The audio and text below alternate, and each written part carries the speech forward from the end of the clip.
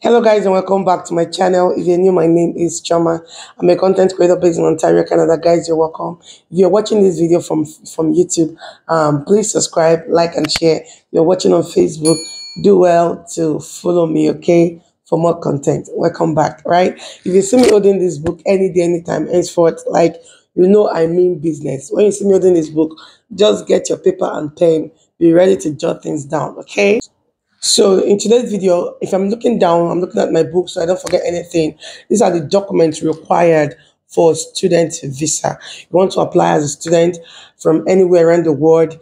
These are some of the documents that you will be needing. So if you want to apply yourself, fine. But if an agent is helping you, you also need all this information. So that when this agent is saying something contrary to what you know, you will question this agent. I know this agent. Are you sure you're not scamming me? A lot of scammers now. A lot of scammers right now. Like they are on the loose because they know people wants to migrate to Canada because they know Canada is hot cake now.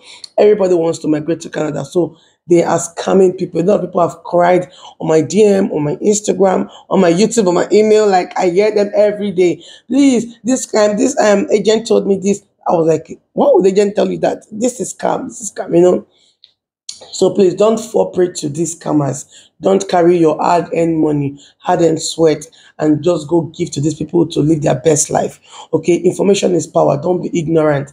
Watch videos, even if you're giving an agent to do all these things for you, visiting visa, study visa, but watch videos so that when they say some certain things, you will know that this agent is not real. You get my point? Okay, I'm going to be listing. There are a lot of them. I'm going to be listing. First of all, you have to get an international passport. You can't tell me you're going to a country and you don't even have an international passport. That is the first step. First step is have your international passport handy. Okay. Number two is letter of acceptance. Letter of acceptance is what you get when you've applied for a school and you're given this letter of acceptance. Letter of acceptance is actually different from letter of admission or admission letter. Is two different things, okay? So don't miss them. Letter of acceptance is what you get after maybe probably you might have made deposit in the school and they have accepted you, they'll give you a letter. So you need that letter of acceptance. So the next one on my list is proof of fund. So are you sponsoring yourself? You need to provide a statement of account or proof of fund.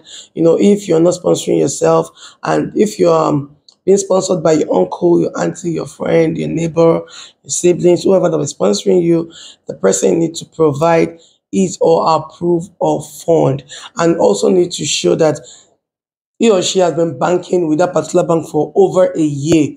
It's not just a bank you just open just for this purpose. No, it will show that you've been banking with that particular bank for over a year. And that person should also avoid, or you or that person should also avoid lump sum of money in your account. If you have lump sum of money in your account, is a red flag for IRCC. Okay, it's just a red flag for them because when they see that, they will think you borrowed money just put there for the purpose of statement of account proof, yeah, proof of account, right? So if you're going to be putting a lump sum of money in your account, make sure you have evidence to back it up because they will ask you, why is this lump sum in your account? So you can provide, maybe you sold a house, you sold the land, you sold this, something huge that made that kind of money that made you have that kind of money in your account in a lump sum. You understand me? So, but if you cannot prove it, I will advise you to start up now, start building, or your friend or your neighbor, whoever that be sponsoring you, start up now, start building your proof of fund. Put 10, put 1 million to this month, put 3 million the next month. Let that be inflow. Let them see activity going on in your account. Don't know this account is not just for the purpose of proof of fund. Don't know this account is very, very active. Something is coming in, something is going out on the dailies, something are coming in, something is going out, Yeah. So, and you need to have more than $10,000 in, I don't know how much it is in naira. Please do the calculation. Naira goes up and down these days. So do your calculation, know the rate of dollars right now. So but you have more than 10,000. This 10,000 is just what you have in your account. You have not even talked about the tuition fees and all that. So you need to have more than $10,000. If you want to know the threshold, you can go on IRCC website and Google it and know how much you have in your account in proof of fund for student visas. Okay. So the next one is reference letter.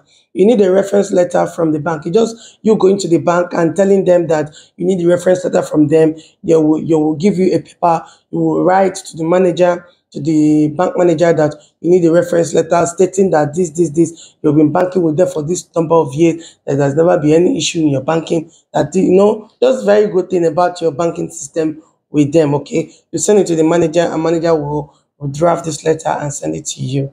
Okay. So the next one on my list is passport photograph. Passport photograph is very, very important. Okay. You need to, there is a standard for every passport photograph in Canada. I will advise you to meet a professional photographer who have sense and know what he's doing. Meet a professional photographer who knows what he's doing. You will know the standard. You will know the Canadian standard. If you don't know the Canadian standard, please Google. I'm just going to give you a few information. Okay, do your research. Okay, I am not. This is even what I should say in the beginning of this video. That I'm not a consultant. I'm not an immigration officer. I'm not agent or whatever. I'm just trying to give you guys tips so that you guys will not fall prey to scammers and all that, or make mistakes, right? So, and this was what I should have said from the beginning of this video. But anyways, passport photograph is so important. Okay, make sure you have this Canadian standard of study passport photograph thing. Go to the a professional photographer, tell them what you want, and it's going to be a white, but whatever you're doing, go with white background. Okay, and it's like from the shoulder up or something, I don't know. Okay, just make your research, Google it, but make sure you don't just send a random photograph. No, it has a standard, so you follow the standard. So the next one you'll be needing is police clearance. Police clearance is, go to any of your local police stations, tell them that you need police clearance. Like it's done in Lagos, but when you go to a local police station, they will now take it to Lagos and send it back to you or something within the space of, depending on the money. Nigeria, money moves. When you bring plenty money, everything will do sharp, sharp. If you don't bring money, it is slow, slow. So depending on how you want it, how fast you want it. But when you go to any local police station, but if you're in Lagos already, they have a branch in Lagos, you can go to Lagos and do it. But if you're in anywhere around the state, not in Lagos, you can actually do it to your local police station and they'll send it to Lagos. It's just basically telling you that you don't have any criminal record, that your records are clean, you've not been prosecuted of any crime, you're not an ex-convict, and all of those stuff and all that and all that. So the next thing we're needing is IELTS. But IELTS is not like compulsory for people. Now Nigeria is a speaking English speaking country. So most schools these days do not require IELTS because Nigeria is an English speaking country, right? So some schools that require that means you need to have an IELTS. But if the school do not require, which most schools these days do not require, it's not like it's compulsory. It's not compulsory. So another one is the statement of purpose. This is the real one. Like this is the real deal. Statement of purpose. You will state statement of purpose should be about 2 pages or something. You are really going to state something convincing to the immigration officer that'll be handling your file, that you are going just for the purpose of studying and coming back. If you don't know how to write statement of purpose, please Google it, how to write a statement of purpose for student visa. Don't be ignorant. Watch video. Don't just use your head and just write anything. Watch videos on how to write. They have a template for it also. Okay, you can check online. You see student template, template visa for statement of purpose. It's usually 1 page, depending on what you want to write. But make sure everything you say sounds really, really, really convincing. So my daughter was crying, so I need to attend to her. So, but I'm going to have to finish this video because I'm trying to round up. Make sure your statement of purpose is very solid. When I mean solid, very, very caged, very solid. Make it very convincing to the immigration officer that, oh, you're going there just to study, and after study, you'll come back, and that's on period. You're not going there to live. You're not going there to stay. And you have things to do and things to attend to in your country, right? Just to make it convincing. Next one is letter of recommendation. This is a letter you get from your boss, just to add to it. It's not like it's compulsory. If you didn't have any job before you start applying. It's okay. That is not like a mandatory something. It's just to boost up your all your informations and to make it convincing, right? So, but if you have a formal job, you need a letter of recommendation from your boss, from your oga, stating that you're very nice, you have like a positive impact in the company. This is your role in a company where you work. Blah blah blah. You're punctual. You're this. You're that. You're honest. You're good. You're kind. You're this and that. Just state basically what you do for the company. The next one is your certificate or your transcript. This one should even come after the passport. This one should be my number 2. Okay, so this is your certificate or your transcript. So I will advise you when you know you want to apply for this, because sometimes this transcript takes a longer time, so that doesn't just hold you down. Okay, and your transcript is very, very important. Start soon with the transcript thing. Start as early as possible when you know you want to apply. Just first thing before you even get your passport dimension for number 1. Make sure you start making preparations for your transcript. It's very, very, very, very important, but sometimes it takes time. So just start early, right? Start early. Okay. So if you know you didn't go to university O level, prepare your NECO, your YX certificate, and all. Next one on my list is medical report. Medical report is another thing that you need to do like upfront, like do it upfront at the beginning of your video. Okay. At the beginning of this video, I should have mentioned it too. Do it upfront. That is medicals. Okay. Make sure your medical is intact. If you've done your medical long ago, all you need is an e-medical, and the way you can get you how to get an e-medical is by going to any medical center, and they should be able to do that for you, give you an e-medical of your medical history.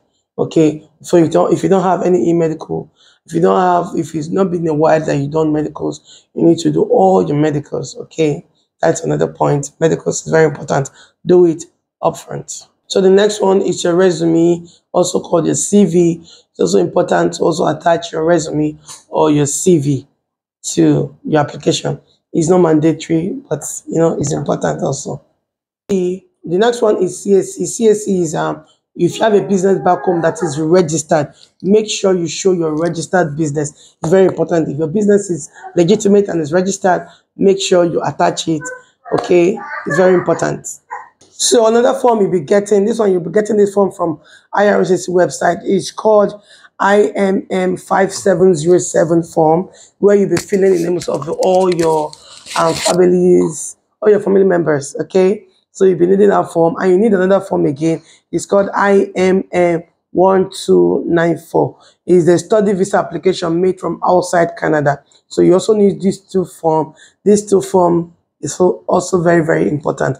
And mind you, after all this, you have to pay for application fee, which is about 200 Canadian dollar, and pay for biometrics, which is about $85, which is a total of $285, right?